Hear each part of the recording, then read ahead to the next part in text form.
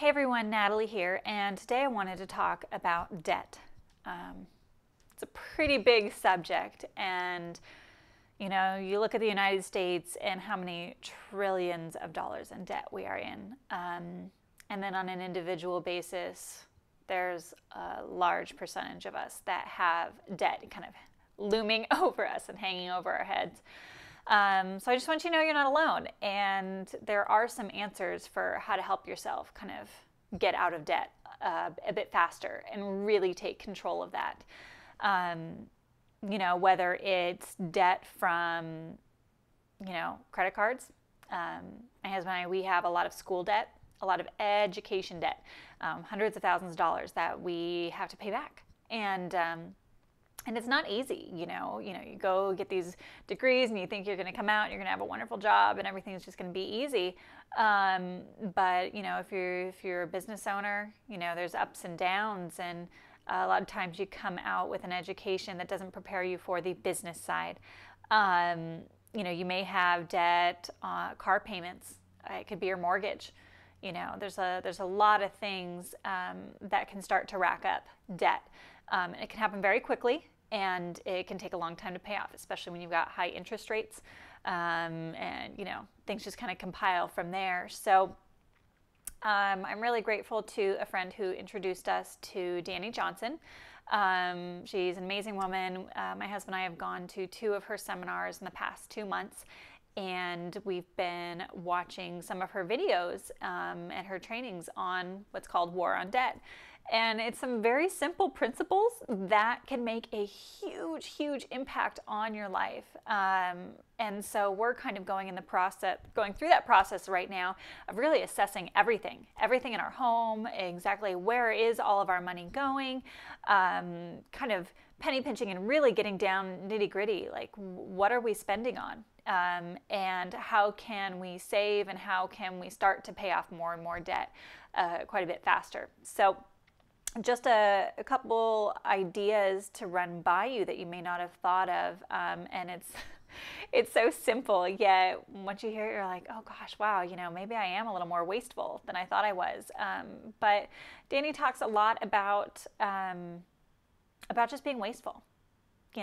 What do we have in our home that we've been spending money on that's going to waste? Let's start in the bathroom.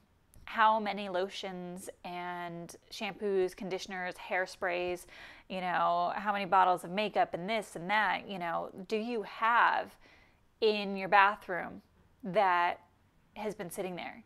Do you use every ounce of lotion out of every single bottle that you own before you go and buy another lotion? Or do you have 5 bottles of lotion or more that are all half full because you found one that smelled better, or you just needed one, or this or that? Little things like that can really add up. One of her big takeaways was looking at your kitchen. Do you waste food? Do you go through everything in your refrigerator before you go out and buy more food? How many items do you have sitting in your cupboard that have been sitting there for a long time and it's just going to waste?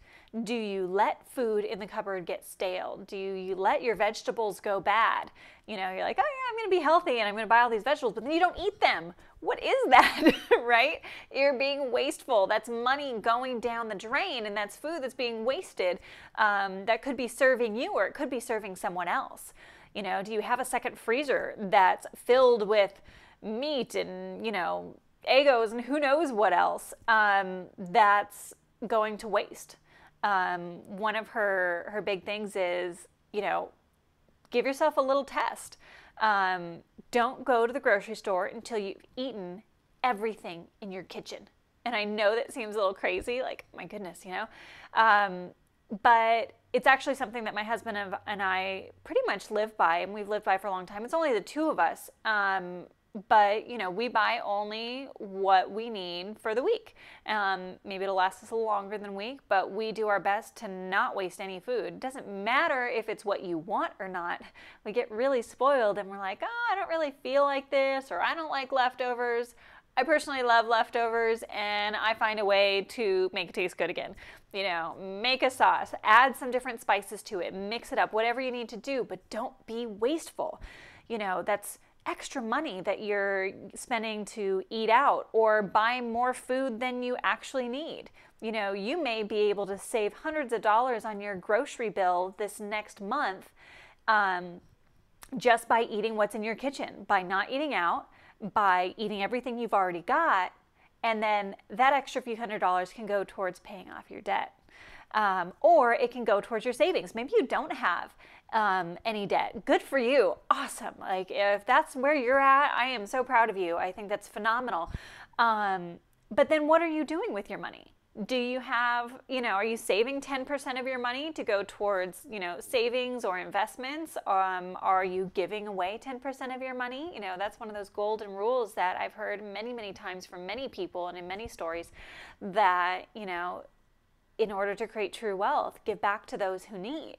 In order to be smart with your money for the long run, how much are you putting aside every month? Not just to sit in an account for retirement, but are you using it wisely so that your money grows for you? Just some concepts to think about and to start to create some awareness in your life. You know, really start to tally up, how many times are you eating out?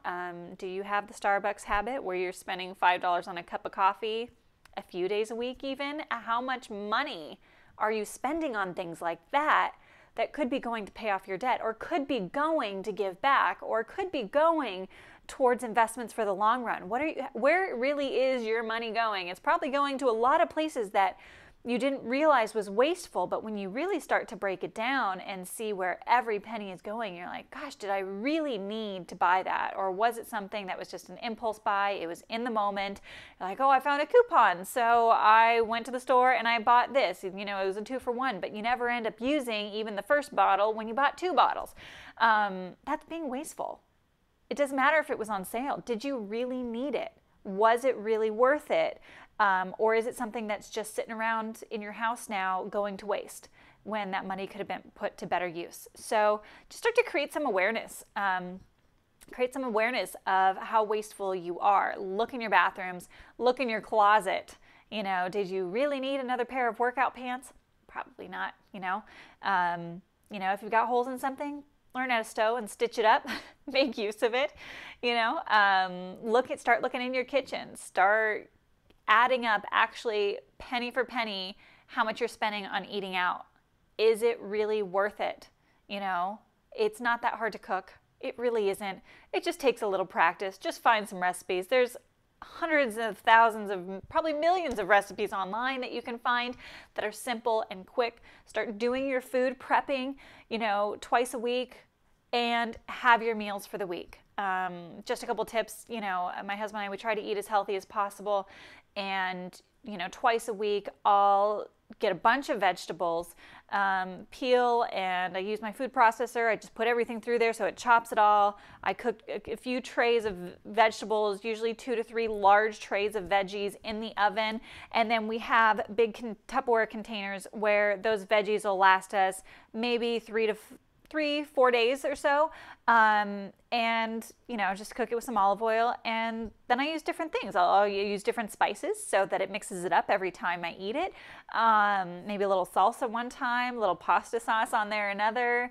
You know, you could use dressings, kind of like change up the flavor, but have that same staple. Then you have a big container or 2 of vegetables in your fridge that'll last you a few days. And I rotate my meats. I'll, you know, cook some chicken, I'll cook some beef, I'll cook some fish, and it'll last me 3 or 4 days. And then I move on to the next meat. And I rotate my vegetables as well. And I mix up the spices, I mix up the sauces. And you can really play around with it, you know, play around with your oils, you know, different vegetable oil, not vegetable oils, but different types of olive oil. We'll use, you know, avocado or even avocado oil, grass-fed butter, you know, just mix up your fats so that you're having all of your primary food groups, your meat, your veggies, and those healthy fats that you need. So food prepping isn't really that hard. You just got to schedule the time to do it, and it can really save you a lot in the long run, not only with your health, but also your bank account. So just a few tips for today, some food for thought, and hopefully this inspired you. hopefully you'll start to just spin those wheels and start to look around your house and see if there are some things that, maybe some habits you can change, and creating some new habits. If you know of anyone that could use this advice, maybe share this video, post your comments here. I'm excited to really start to clean up my life, and I hope you come with me on this journey of cleaning up your life as well. So don't be wasteful. Take care of yourself, honor your money, honor the things around you, and yeah. Hope this helped you, and thank you for watching. Thanks for listening. Thanks for tuning in. And again, comment, repost, and I'll talk to you soon. Bye.